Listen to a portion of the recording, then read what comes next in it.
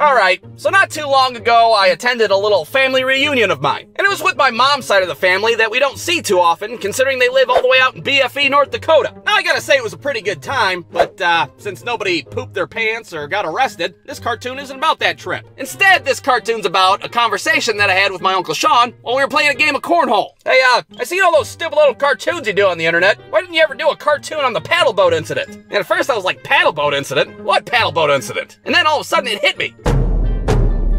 Oh my god, the goddamn paddle boat incident! How could I forget? Now, at the time, I didn't think I had any repressed memories, which I guess is what everybody thinks at first, because, well, they're fucking repressed memories. You're not supposed to remember them. But as soon as my Uncle Sean muttered those words, paddle boats incident.